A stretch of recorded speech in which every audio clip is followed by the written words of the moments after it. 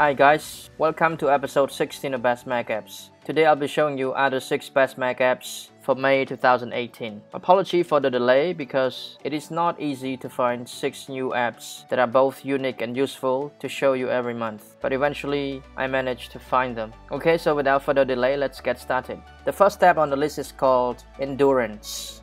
Here. What this app does is that it will automatically turn your Mac into a low power mode when your battery drops to certain percentage level, just like in your iPhone or iPad, so that you can save some battery power. Have you ever wished that your Mac could have a low power mode just like your iOS devices? As you know that Apple doesn't want to give us this option just yet. Just like the Siri feature here, it took them a long time before they decided to implement Siri feature on Mac. Well, today you don't have to wait that long for Apple to implement low power mode feature on your Mac. You can get it today. Just download this app called Endurance and you can have low power mode for your Mac computer. Based on the developer of this app, once you turn on low power mode, you can save your Mac runtime up to 20%. So there's nothing much to configure here. You can see right now I'm on charging, but if I unplug my charging cable, so the top here, it shows the calculating. It will calculate how much time I have left, and it say here low power mode starts at 50%. If you click start low power mode here, what it gives you is it will dim the screen. It will monitor the expensive apps, the apps that would use a lot of power. It also will hide the background apps and also monitor the flash plug-in as well, and it will slow down processor so that it will consume less power. If you want it to start at lower or higher percentage, go to settings here. You can see you can let it automatically start at 90% or 70% or 30% or 15%, it's up to you. So with this, when you turn it on, it will dim your Mac so that you can use it up to 20% longer. And you can see all of these features are now active, and you can also turn this on as well, hiding background apps. You even have the option to slow down processor. It's not ticked yet, but if you tick it, it will slow down the processor so that it will consume less energy, so that you can use your Mac longer. So if your Mac battery drop to the percentage that you set, like 50%, it will automatically activate low power mode for you, so that you can save up to 20% more power, so that you can use your Mac longer.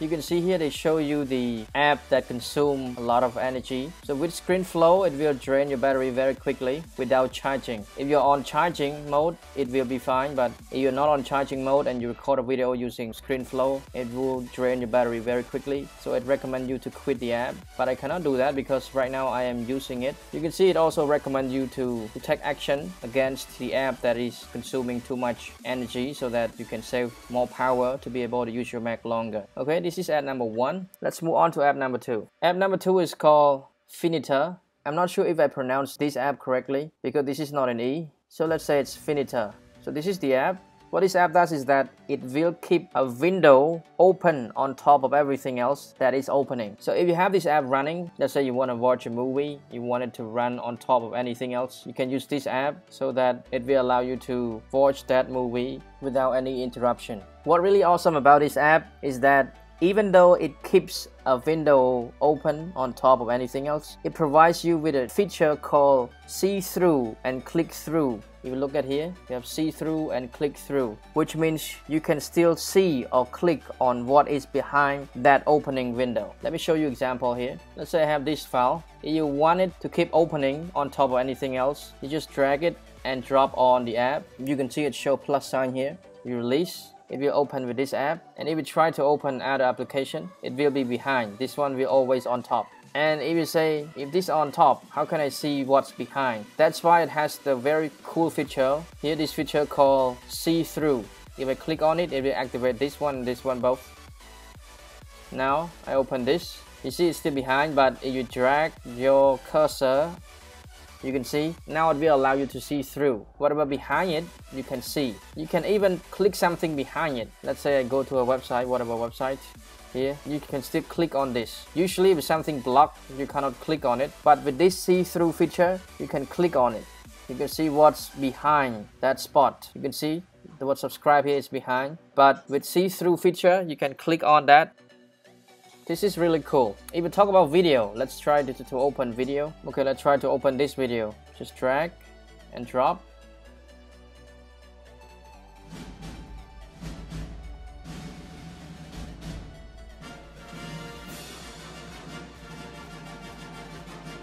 Because of copyright reason, I have to mute the video. So if you want to be able to use it again, you have to untick see-through here. If you tick on it, you cannot control this part. This is one drawback of this app. So before you activate see-through feature, you just customize the app the way you want it to be first. Like I want it to be this big. So after you're ready, again, try to open, let's say you want to browse something at the same time while you're watching movie. So right now you cannot do anything behind the background because it's on top right now. So now you want to watch movie and at the same time you want to browse something. Let's play this movie. And then you want to browse the internet at the same time. So right now you cannot click on anything, you cannot do anything here because this one is on top of it. To be able to use another app in the background, you have to click on this app again and then click on see-through. So right now the video is running. So you're watching the video and at the same time you can use Google. Let's say you want to configure the app first. Go to preferences. Here. So the thing is, at the moment, the mark radius that allows you to see through, you think it's too small, you want it bigger so that you can see bigger. You can just drag this to adjust it, make it as big as you want. Like the maximum is 400 px. Once you're done, you activate this see-through again. Now you can see it's very big. Let's say put it here, the movie. And again, you activate this. Now it's bigger so that you can see what's in the background clearer. Because sometimes you think it's too small and you want it bigger. This is how you do it. You just go to preferences and then you can configure it to the way you want it to be. Again, you can just do anything in the background while the video is still running. You can listen to the video and do your work. And once you're done, you just watch the video. This is really cool. And not just video. Let's say I have this file I wanted to run here. So I have this and I want to type the answer key of this grammar test. So I just go to, let's say, Microsoft Word, and then this one block you, let's say. So now I type something. I cannot see the part behind this window, but with this feature activated, I can see through what's behind this window so that I can edit or change to the way I want it to be. So as you can see, this app is really useful. Okay, this is app number 2. Let's move on to app number 3. App number 3 is called TripMode. Here.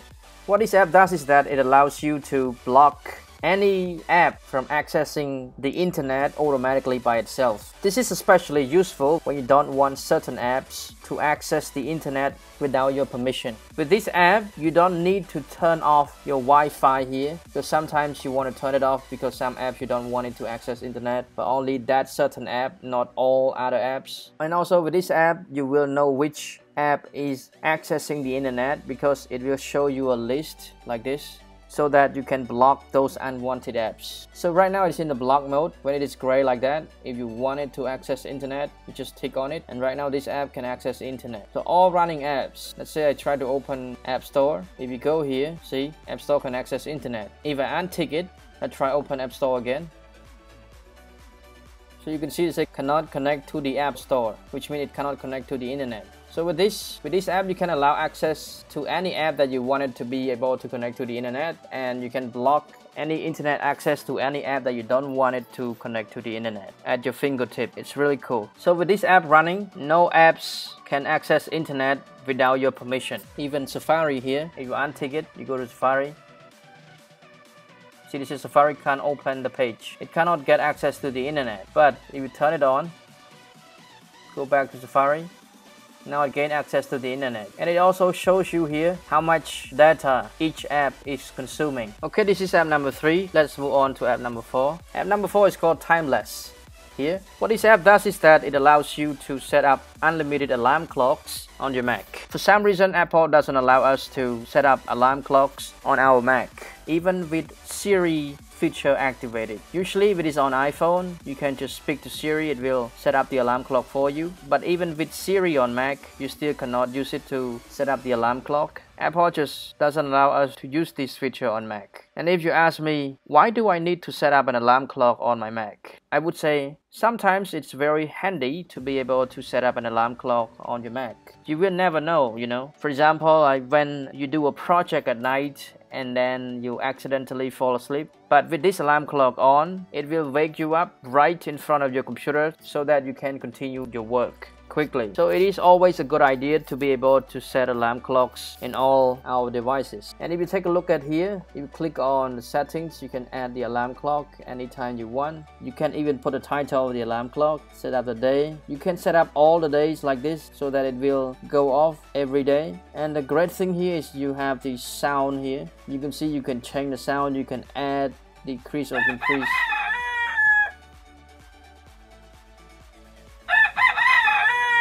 So you can see you can increase or decrease the volume. You can set it to loop or fade in as well. You have more features with this app. It's very cool. You can change the sound to anything else like this one.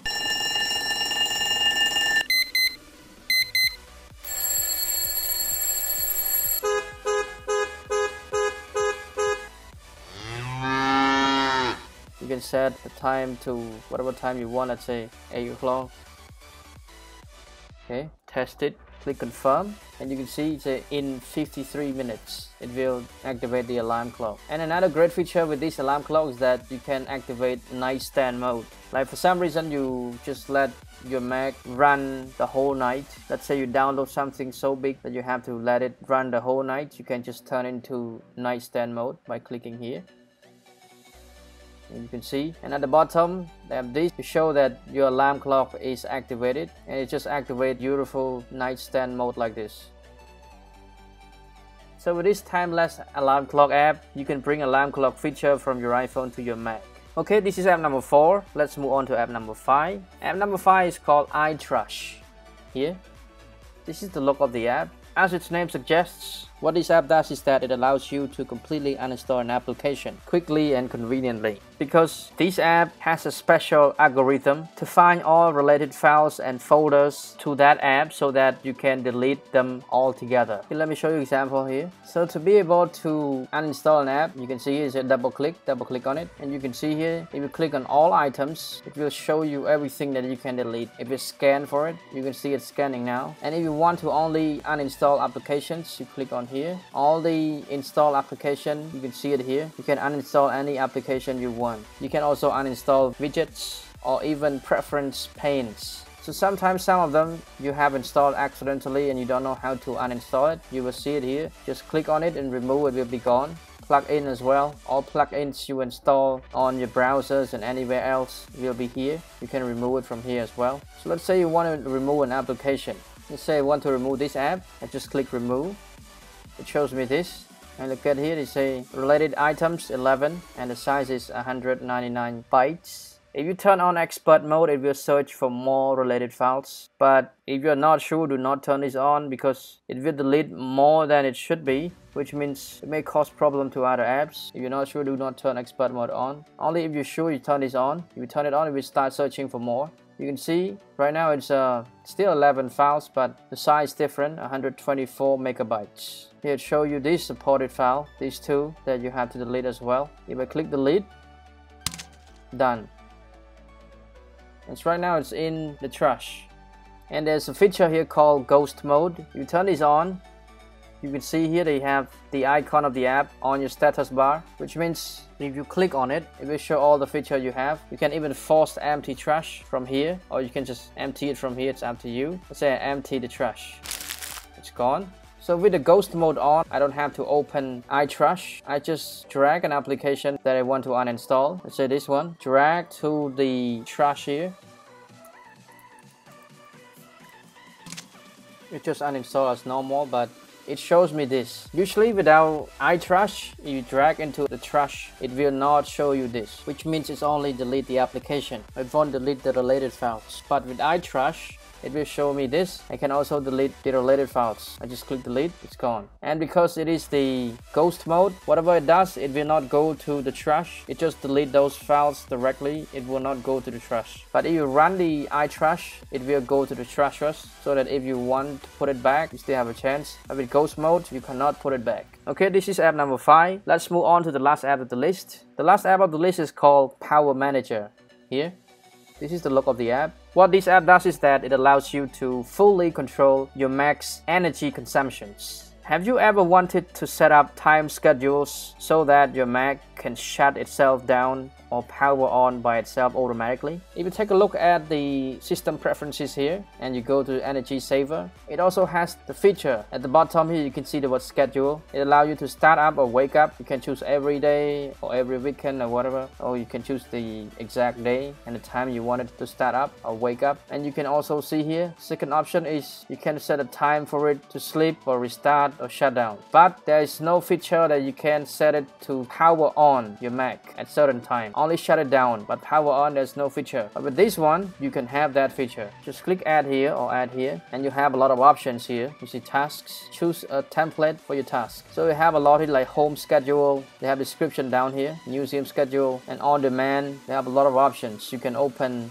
documents on demand or run script, open document or open document after an activity. And down here you can see they have power off, power on. Let's say choose power on, click continue, and they have the option to power on or wake up, but I would choose only power on. And you can set the day, the time you want it to be. With this one, if you take a look at it, you turn this on, the option you have is only like Monday, Tuesday, like that. You can do it like weekdays, weekend, so on, which means you do it again and again, but you don't have the option to set it to specific date. With this one, you can set it to specific date. Like let's say you want it to power on, let's say next month. You could change that to next month and the day and the time you want. So with this, you have more options. With the built-in feature, you have very limited option. You want it this month and the time you want it to power on. It's at 7, let's say 7:40, which means today. Right now it's 7:32. Click continue. You can even name the event. I just put power on. You can also even write some notes about the event. Click continue.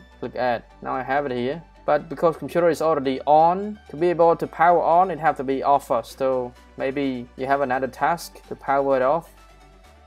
Shut down. Same thing here. Maybe I set it to like 7:35. You continue. Power off. Okay, add. Now I have these two. But it's not running yet because you see the word start is still not play yet. You just click here. It will start and it will show you here. You see here, they just pop up a notification saying you have 1 minute and 45 seconds until power off. And if you don't want it to power off, you can just adjust it here. You can adjust it like that. And if you don't want it, just stop here. It will not activate this. With this app, I can guarantee you that you can set your Mac to power on at any time you want it to be. And I tried already. Right now I cannot do that for you because if I do that, my screen recording will stop. But I can guarantee you that it will work. And also, you cannot just only manage your schedule for powering on or off. You can even add more feature to it. For example, like I can even run an application at a certain time. You see, launch an application. Click continue. You can drag an application here or just click choose here. It will allow you to choose an application. Let's say I want to open this app. Just click open, click continue, and then you set the day, the time that you want it to open. You continue the time. I set it to 8. Leave everything like before, and don't forget to click start. Just wait for it.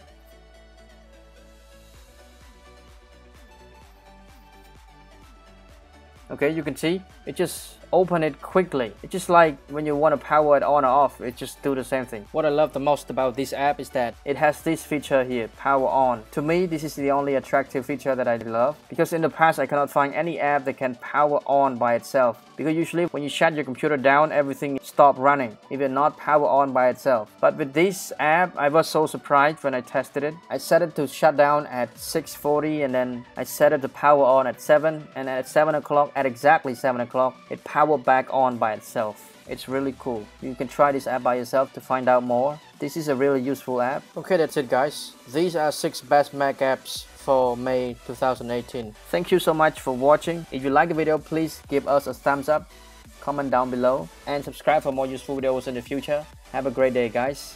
See you in the next video.